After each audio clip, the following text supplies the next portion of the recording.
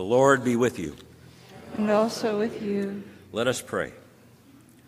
O God, eternal goodness, immeasurable love, you place your gifts before us. We eat and are satisfied.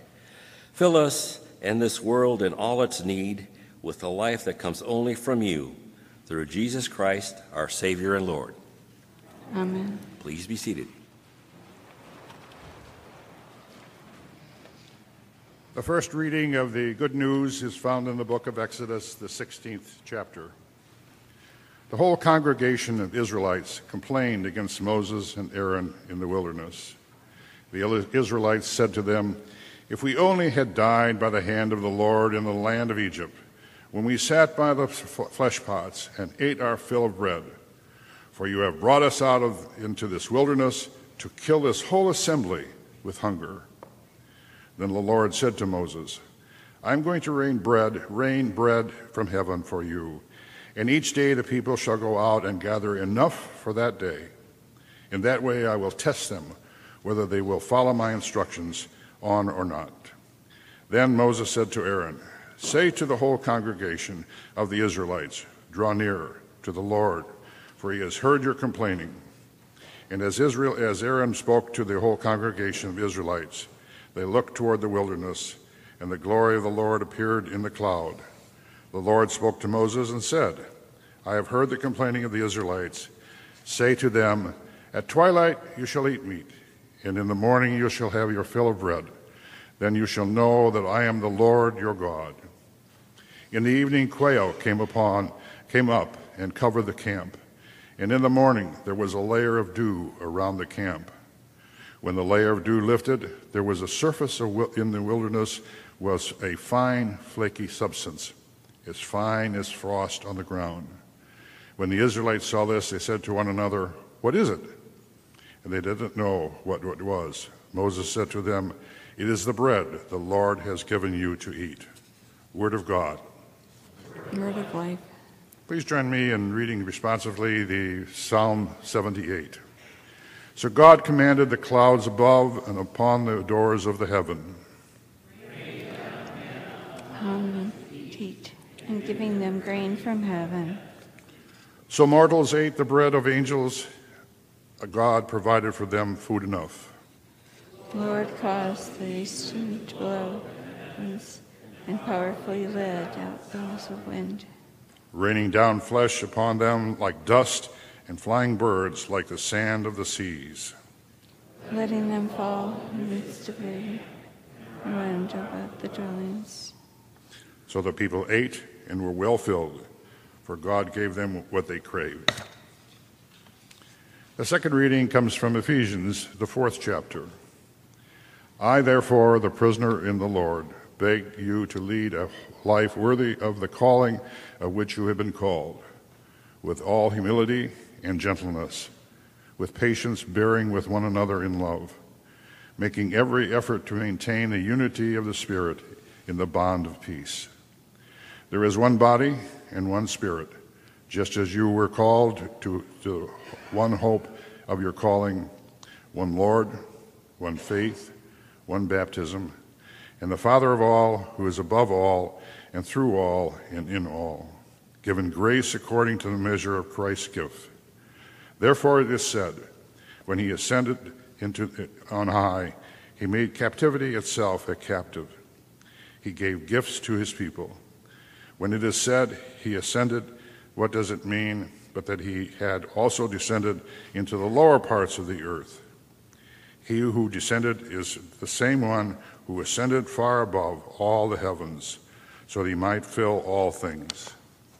The gifts he gave were that some would be apostles, some prophets, some evangelists, some pastors and teachers, to equip the saints for the work of the ministry, for building up the body of Christ, until all of us come to the unity of the faith and of the knowledge of the Son of God, to maturity, to the measure of full stature of Christ.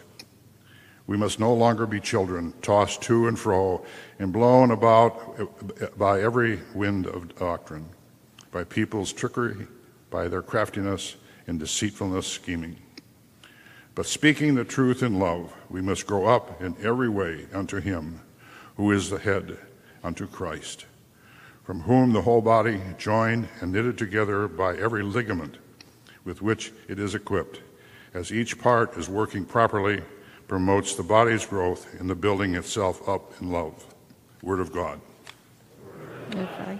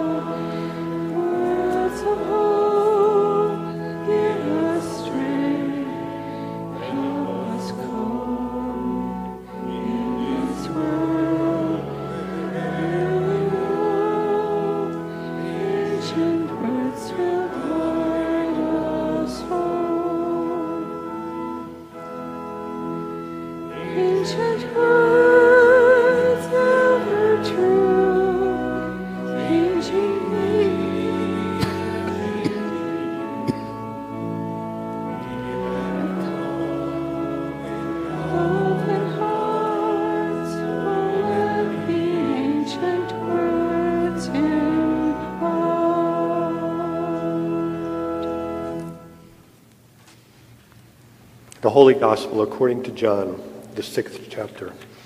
Glory to you, O Lord. So when the crowd saw that neither Jesus nor his disciples were beside the sea, they themselves got into the boats and went to Capernaum, looking for Jesus. When they found him on the other side of the sea, they said to him, "Rabbi, when did you come here?" Jesus answered them, "Very truly I tell you, you are looking for me not because you saw signs, but because you ate your fill of the loaves.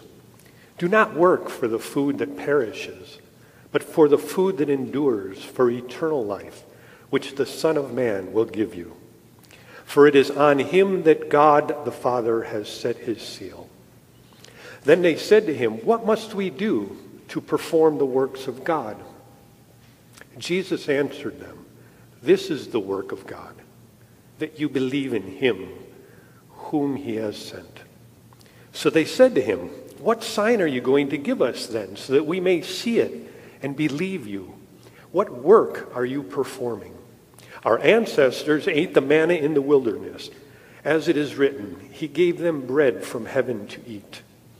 Then Jesus said to them, "Very truly I tell you, it was not Moses who gave you the bread from heaven, but it is my Father who gives you the true bread from heaven. For the bread of God is that which comes down from heaven and gives life to the world." They said to him, "Sir, give us this bread always." Jesus said to them, "I am the bread of life. Whoever comes to me will never be hungry, and whoever believes in me, never thirsty." The gospel of our Lord. Praise to you, O Christ. Please be seated.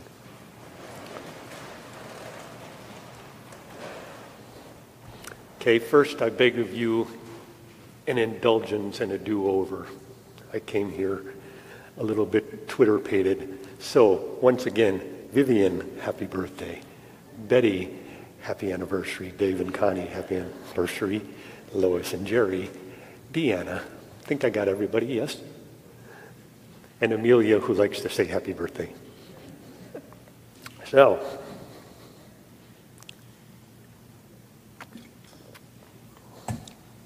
did you ever encounter someone who possessed a powerful, mystical, and indescribable quality, a person whose appearance in your life was so extraordinary that you were certain that they had come into your life for a reason. Not one of those everything happens for a reasons, but something truly significant, the sort that doesn't come along every day, a once-in-a-lifetime event. And in that moment, you have so many questions swirling around in your head. Your thoughts and your wonderings take many forms, but they can all be distilled down to two big questions. Who are you? And why are you here? And these are probably the same questions you ask of yourself on a regular basis, aren't they? Who are you? And what are you doing here? And whether you're asking about yourself or about the aforementioned enigmatic person, for the sake of our sermon, let's call him Jesus, shall we? The second question is really, what do you want me to do? We're a doing society, uncomfortable with sitting still and ever needing to be productive. So much so that first question, who am I, is often answered in terms of our career. Our job becomes our identity. So it's not surprising that when Jesus comes along, so mysterious, like one of the prophets, yet more than a prophet, a holy man, yet so much more holy than the ones we find in the synagogues or the temple. When one such as this comes along, the natural impulse is to wonder what he wants from us. What do you want me to do? Now, to be fair, the crowd that followed Jesus to Capernaum might have been motivated by desire for more bread, and maybe they were thinking about what Jesus could do for them. Jesus does seem to suggest that this is the case. You are looking for me not because you saw signs, but because you ate your fill of the loaves. But you get the sense that Jesus does know why they really came, even if they do not, or even if they are afraid to speak aloud what they really want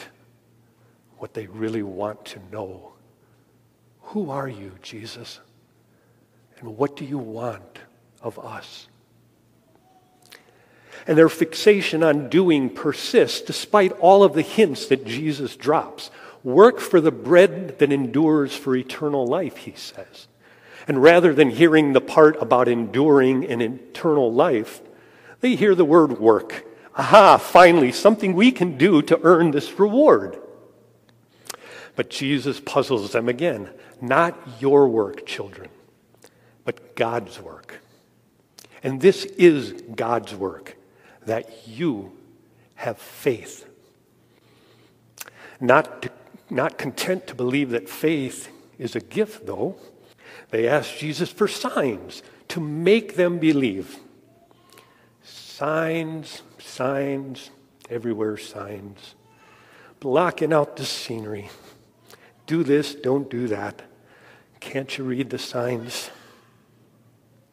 Last week, we heard about Jesus feeding the multitudes with just a few loaves and fishes. It's an oft-told story, a story often referred to as the miracle of the loaves and fishes. But that word miracle is one of our own creation. The Gospels of Matthew, Mark, and Luke speak of these feeding events quite matter-of-factly. They don't say they're miracles. John, whose Gospel we read today, uses the word sign 17 times in his Gospel, starting with Jesus turning the water to wine at the wedding of Cana. And each of these events is a sign, something that points to something or to someone else, that points to the one who stands before them. And yet the crowd tries to look beyond him for something to do. Are you going to give us a sign like Moses did when the Hebrews were fed in the desert with manna? manna. The Hebrew word literally means, what is it? This wonder that appeared each morning, it's something that scholars have tried for centuries to explain as some naturally occurring phenomenon. The Jewish people, however, were content to dwell in the mystery, content to accept it for what it was, the great what is it sent down from heaven.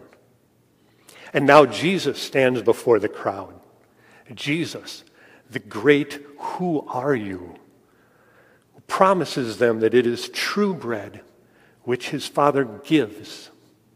Note the present tense here. This is bread that God continues to give today, the gift that keeps on giving.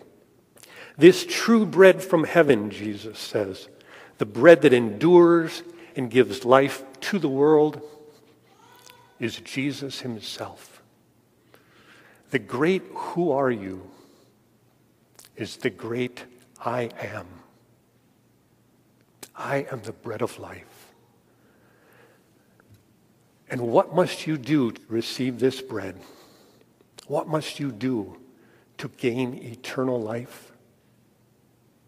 You need only believe.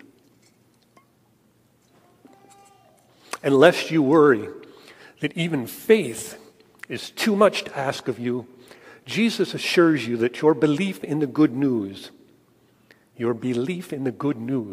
that too is the work of God. You need do nothing more than open your hands to receive the Lord's bounty. When we teach our confirmands about Holy Communion, we remind them that the bread, the body of Christ broken for you, is a gift. And gifts are not taken, but rather received with an amen or a thank you or a I do believe, or maybe with just a smile and a nod.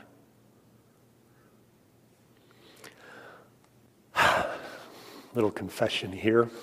I recognize that for some of you this might be a disappointing sermon, for I'm not going to give you a call to action. I cannot tell you what to do, for today's message, today's good news is that Jesus is the self-proclaimed bread of life, broken for you to soothe your brokenness and to forgive your sins. And it is not what you must do, but rather what God has done, what God does today and tomorrow and all the tomorrows to come. Salvation comes from God, and your faith comes from God. Now, if that faith calls you to serve your neighbor, calls you to do something, that faith will manifest as prayer, that Christ transform your heart and free you to do God's will. But whatever you do or do not do, you can be certain that your salvation, the victory of the Lamb who was slain, has already been won for you. And there is nothing you can do to change that. So who are you? You are redeemed children of the Most High God. And why are you here? Why am I here? You are here because our Lord and Savior Jesus Christ loves you beyond all measure. Isn't that enough? I think it's enough. I think it's everything.